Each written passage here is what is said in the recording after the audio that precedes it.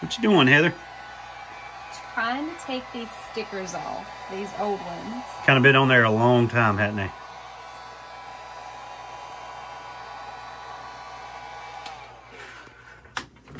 See if that little bit of heat there made a difference. Oh yeah, that helped out a lot, didn't it? A little bit. Good deal.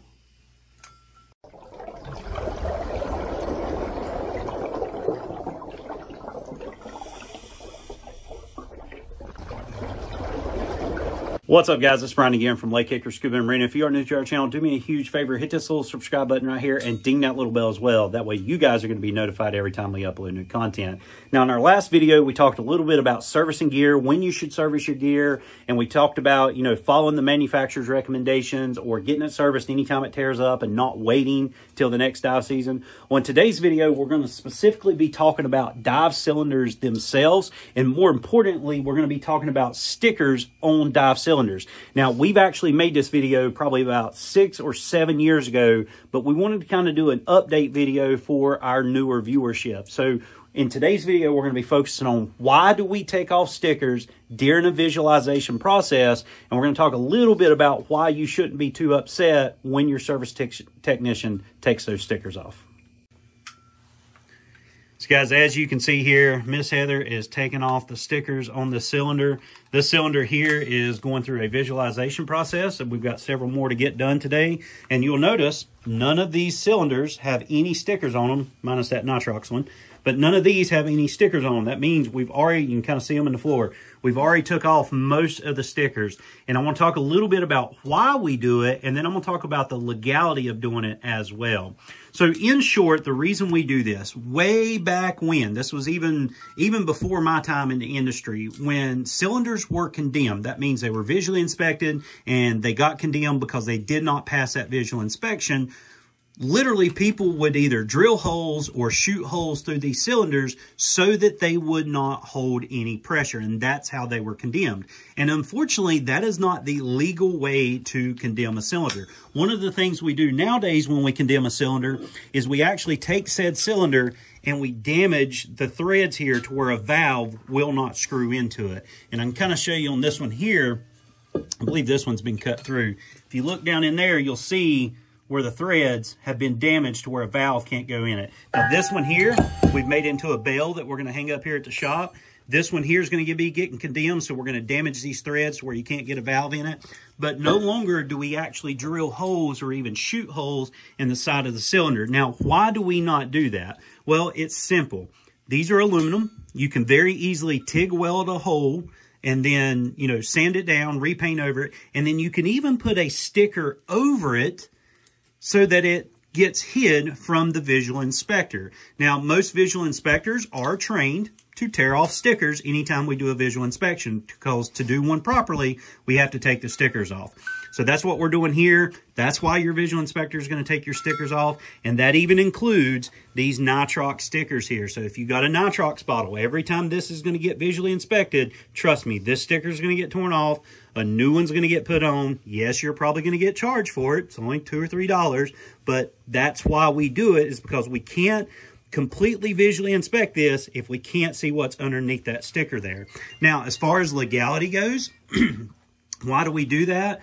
Well, in short, we do that simply because we can. We're authorized to do that. There are CGA gas laws that kind of determine how we do visual inspections, and we can go in here and do that. So when you get upset because you lost your favorite sticker, maybe you had a turtle or a shark sticker or a mermaid sticker, you're not really going to hold any grounds. Plus, when you get a cylinder visualed, you do sign a waiver that says we can do a proper inspection by taking off these stickers as well.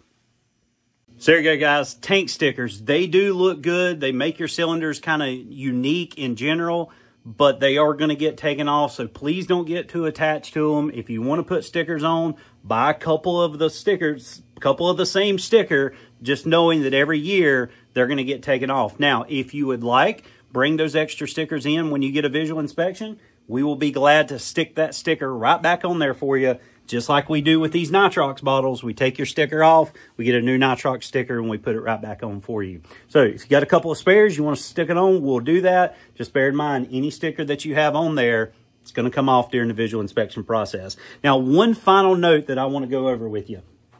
These are our visual inspection stickers here. All right, it's got our little logos. Most dive shops are going to have something similar. This is really going to go out to the other visual inspectors out there, not so much our normal viewership. But please take these off when you do a visual inspection. When I have a customer bring me a cylinder and I need to fill that cylinder and I go to look at the visual inspection sticker, there should only be one visual inspection sticker on it. Not 2, not 3, not 4, not 5, not 6, not 7. And yes, I've had a cylinder come in with over 7 visual inspection stickers. And they wasn't even put in order. They wasn't stuck on top. They were stuck all around that cylinder. And I had to search and search and search to find the right visual inspection sticker. So please, one visual inspection sticker per cylinder. And for the love of God, take this to heart.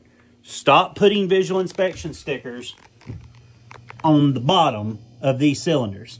That is not where they go, okay? So there's 2 main places you can put them that makes our job as fill operators super easy. One, you can kind of put it around the crown area here as long as it does not block any of the letters or the numbers that are stamped in here. So the crown area is a great way. We do that a lot with, say, Nitrox. So you'll see this Nitrox sticker, we put it around the crown as long as it don't block any of these numbers. Or you can put it where we do on our cylinders. You can take this right here and you can go on the back side. It doesn't really matter front or back. We always do it on the back. But you're going to line it up with the valve. You're going to go straight down. And if there's a tank boot, you're going to put it right above that tank boot. If there's not a tank boot, you can put it at the bottom, just not on the bottom of the cylinder, okay? I shouldn't have to pick a tank up and look at the bottom to see the visual inspection sticker. Either up top around the crown, anywhere on the sidewall here. I prefer to put them at the bottom of the sidewall. So just a little food for thought for other visual inspectors. Please take off stickers. I know you think your customers are going to be mad at you, but other visual inspectors are going to be even madder. And usually when a cylinder comes in just for a feel and there's multiple visual inspection stickers, I go ahead and take all those other ones off anyways. I've never in my career had a customer get mad at me for that. But yeah, food for thought, guys. Be careful what stickers you put on your tanks because they're probably going to come off. Buy a couple extra ones if you want them to get put back on, but don't get upset because by law, that's what we have to do. But guys, I really hope you enjoyed the video. If you did, give me a big thumbs up. Drop me a comment if you got any questions, comments, or concerns, and we'll discuss it. But until our next video, take care, God bless, and I'll see you in the next one.